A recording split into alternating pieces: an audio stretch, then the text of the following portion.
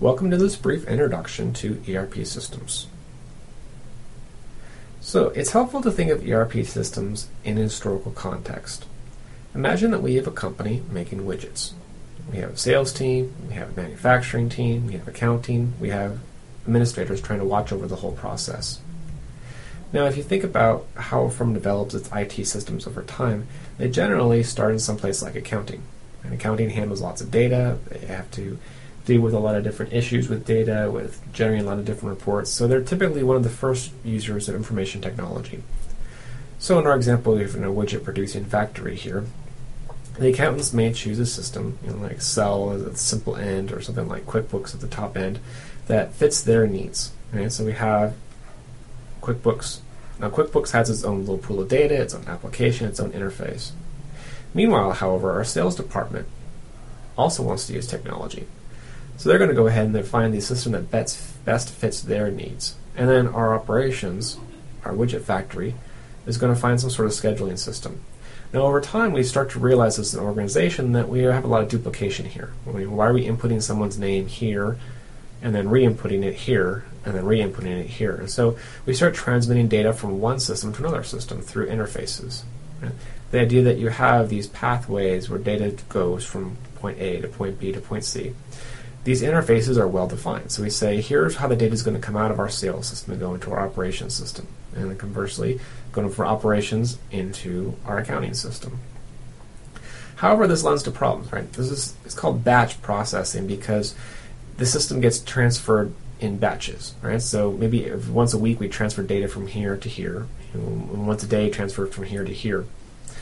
And we end up with lots of different legacy systems, right? Sales has a system that works for them. They've been using it for years. They don't want to change. Right? Maybe the manufacturing company that did our operations system was gone out of business.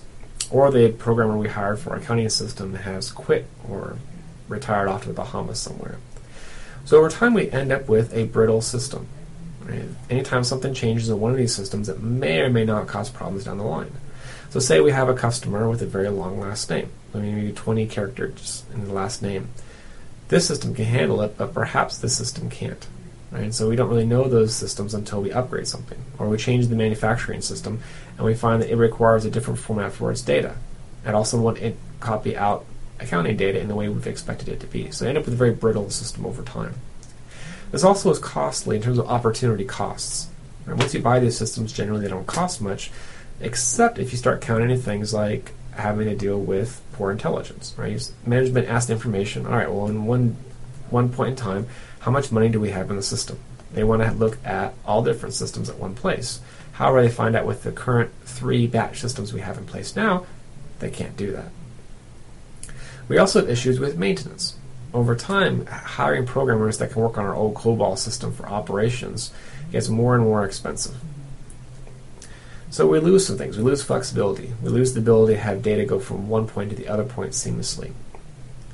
So one of the ways that companies are reacting to this is by having ERP systems, right? Enterprise Resource Planning. The idea is we have one single common database that serves different areas. So all the data, whether you're in sales, whether you're in accounting, whether you're in manufacturing, all sits in this central database. And there's some really good features about this because we now know that if someone gets input into the database, it's in one place. And if you fix their name here, it gets fixed everywhere, no matter if it's sales doing it, or accounting doing it, or operations doing it. Management also likes this because now they can see all the different systems in one point in time. We do things like dashboards or key performance indicators. So it makes it a lot easier to manage the data. Now there's some things, if we think about this, that advantages turn into disadvantages. Right? So we have pools development cost. Right? The idea here is that you hire one software company, and that one software company makes systems for a lot of different companies. So instead of everyone building their own copy of Microsoft Word, we now have Microsoft doing it for us and saves each individual company a lot of money. But that directly leads to lack of differentiation. If we all use Microsoft Word, now our Office systems are no longer a source of differentiation for our business. Similarly, it requires best practices. Right? Microsoft decides what's the best way to create a document. Well, perhaps that best way of making a document doesn't really fit our organization, in which case it's too bad. We have to redesign our organization, BPR, Business Process Redesign. So it reduces our cost, but it also reduces our flexibility. Right? It increases our standardization, but it also means that we might have some subsystems that are not quite optimal. Imagine if you're the accounting department. You love QuickBooks, it works well for you, but then the management comes in and says, hey, we're all going to go ahead and standardize on this ERP system. It works for sales, it works for manufacturing, and it sort of works for accounting, but it's not nearly as easy to use for you. This is one of those times when you, as an organization, you're going to assume some trade-offs. You're going to say, well, it's not great for accounting, but manufacturing loves it, so we're going to go with this system. You have end-to-end reporting, but it requires you as an organization to be a lot more disciplined. Right? We have to agree on our data. What does it mean to say someone's a customer?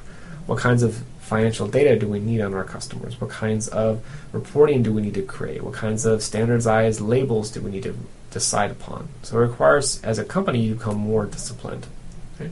And so it increases control, right? Which could be good, it could be bad. Depends on how good your management systems are and how happy people are to be closely managed.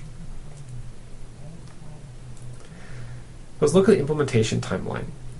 We can roughly group it into 4 different parts. Right? We have some sort of upfront piece. We decide in advance how we're going to do our systems. There's some sort of implementation phase where things all kind of go to pot.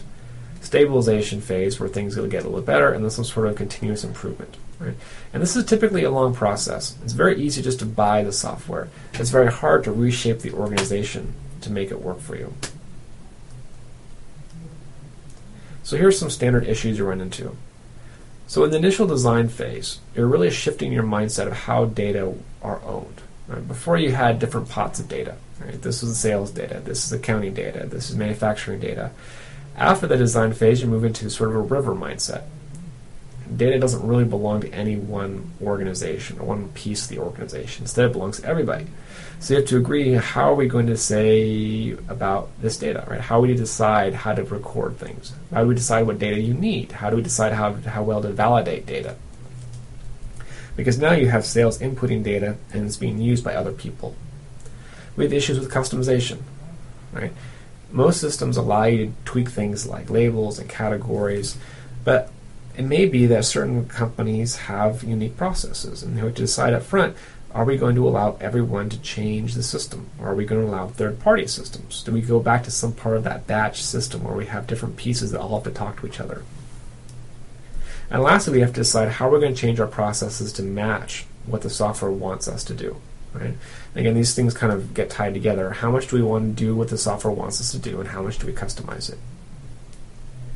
Next, we have our implementation phase. This is typically underestimated in terms of disruptiveness in the business. If you've ever been through an ERP change, it's typically not a lot of fun. You find out things like software bugs. Right? You find out the data is not being transferred properly. You find out things like people don't always agree on what it means to actually close a sale.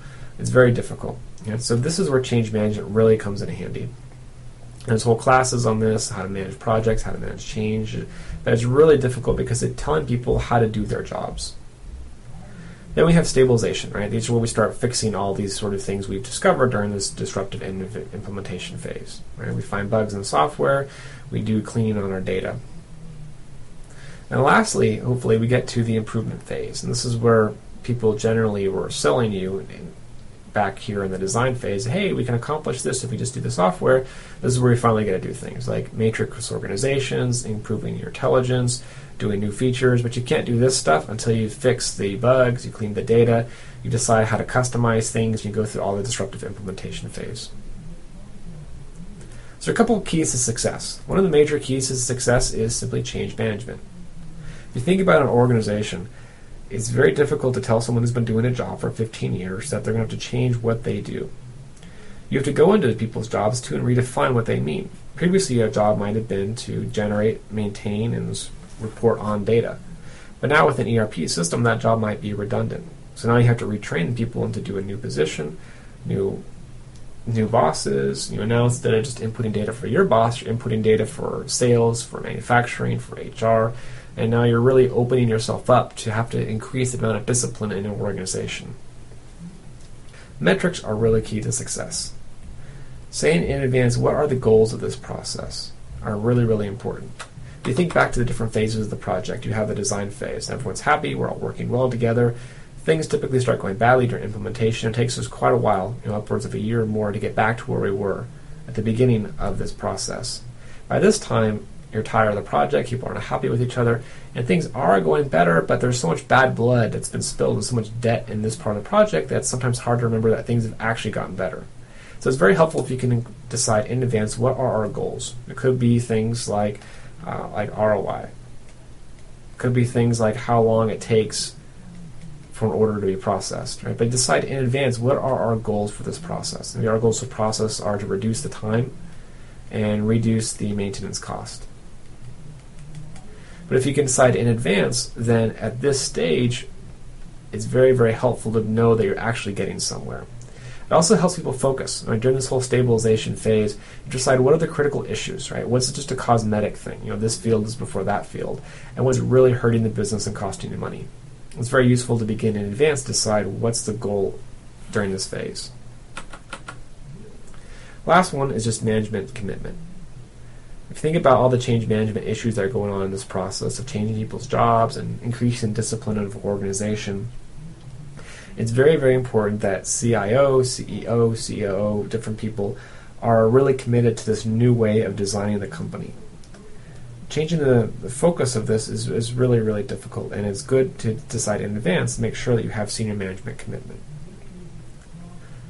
So I hope that was helpful in providing a brief introduction to ERP systems. And these are very, very good systems. You can do a lot of very good things with an organization and becoming more disciplined, sharing data better, and reducing redundancies. But they are difficult in terms of redesigning the organization. They reduce the flexibility of the firm by locking you into sort of a best practice approach. And it can reduce your differentiation if you're not careful about it. But ultimately, it's a very effective tool that is difficult to implement, but it has some significant rewards as well.